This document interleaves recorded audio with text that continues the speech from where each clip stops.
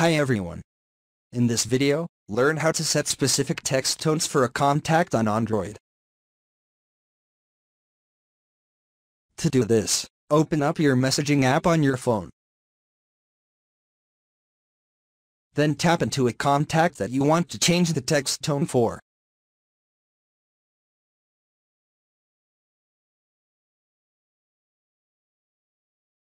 Tap on the three dots in the top right corner, and then tap on Details. Next tap on Notifications, scroll down to the sound option and select a specific text tone from the list provided.